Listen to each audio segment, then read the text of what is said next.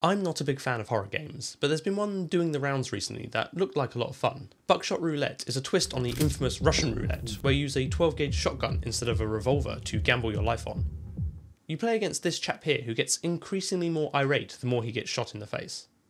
It's basically a game of chance and educated guessing, but how does it work under the hood, and can we do anything to improve our odds? So I purchased the game and it comes with a Linux and Windows version.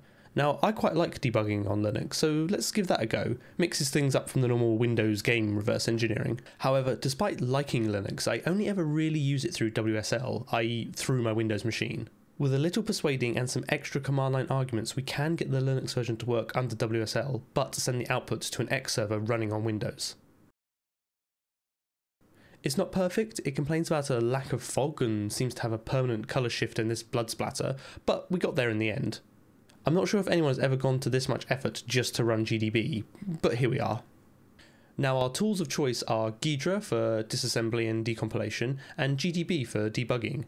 I'm also using the Jeff plugin for GDB because it makes it marginally less terrible to use. After a quick bit of research, I can see that the game was made with the Godot engine. Now I've never used this before, so be prepared for me to make some absolutely wild assumptions about how it works under the hood. The entire game is packaged as a single executable, which means the engine, the scripts, the assets, etc. all live somewhere within this one file. I've had a quick look through the strings in the binary and nothing stands out to me as a script. Specifically a GD script, which I've learned is the Godot language of choice. If I were to guess, I'd say that all the scripts are probably pre-compiled into some sort of bytecode and embedded in the binary, because it doesn't make sense for every time you run the game to recompile all the scripts. This is going to make it quite difficult to track down the game logic, as we have no idea what form it's in, whether it's compressed or obfuscated, or even where anything is.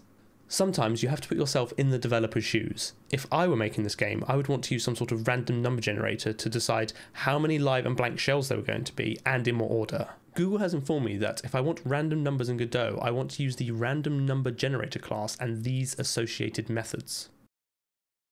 So my hunch is that one or several of these are being called when the round is set up.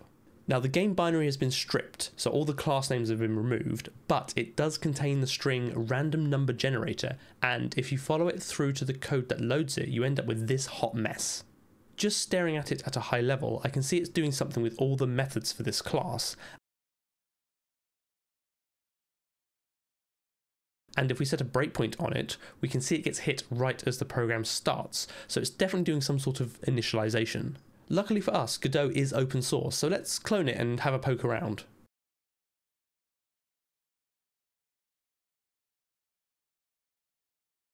Okay, there's a class called random number generator and it has a function called bind methods.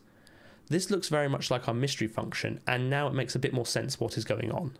When your GD script is run, it will need to call out to the native C++ implementation of its library functions. What this function is doing is binding the actual address of the function to its name, so that when a script calls, for example, randyRange, the engine knows to call this function.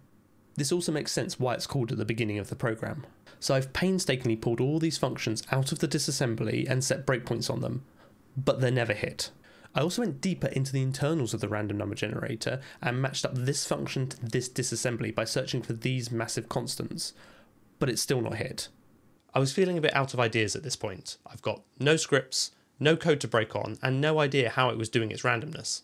Perusing semi-randomly through the Godot documentation, I've stumbled across this interesting feature. The built-in array type has a shuffle method which could conceivably be used to randomize a collection of shotgun shells. Now we get to do the dance of trying to match this code to its disassembly in Ghidra. A lot of these array methods do a check that the array is not in a read-only state, and this string gets embedded in the function call. So if we look up all the references to this string, we can see it's loaded loads of times, but the function doing the loading also includes the name of the function it's being called from. So I've just gone through all of these until I found the one for shuffle. So now we set a breakpoint on this,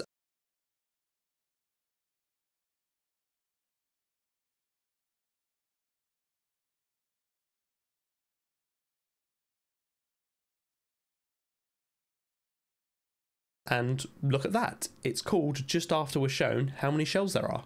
Interestingly, it's called twice, but the first argument, a pointer to the array being shuffled, is the same in both calls. Not sure why we need the double shuffle, but I'm not a Godot expert. In fact, for any Godot developers out there, please comment on any mistakes I've made. Let's dig a little deeper and verify that this is indeed shuffling what we think it is. As we said, the first argument is the implicit this variable, which is just a pointer to the object itself. Now if we dump some data on the other end of this pointer, we'll get the member variables for this array class. Looking at the code, this will be a pointer to an array private object, so let's dump some bytes from that. Now array private consists of a ref count, which we can see here, and a vector. Looks like this is a custom implementation of a vector, not the one in the C++ standard, so we'll need to figure out how this stores its data. A vector stores a cow data, which I'm going to assume means copy on write rather than being bovine related data. And finally, at the end of all this, we can see cow data stores a pointer called _pointer. So let's bring this all back together. What we can do now is that when shuffle is called, we can dump the data in the array. The problem now is that I have no idea what any of this data is. I mean, it could be anything wrapped in any number of Godot engine primitives. The interesting thing is these addresses. If we dump the array before and after the call to shuffle, we can see that they move around. So my guess is that these addresses are references to some internal game object for live and blank shells. Of course, the question now is which is which, and there's really only one way to find out.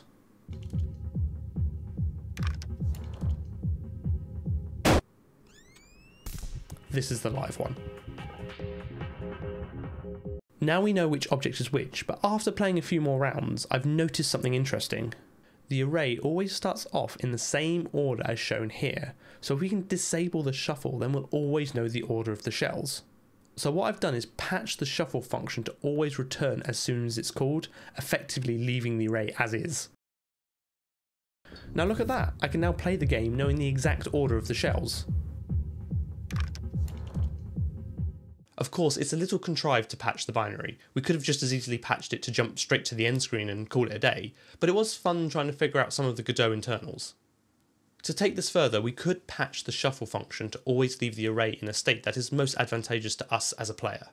But if you want to see some more low-level shenanigans, then check out this next video.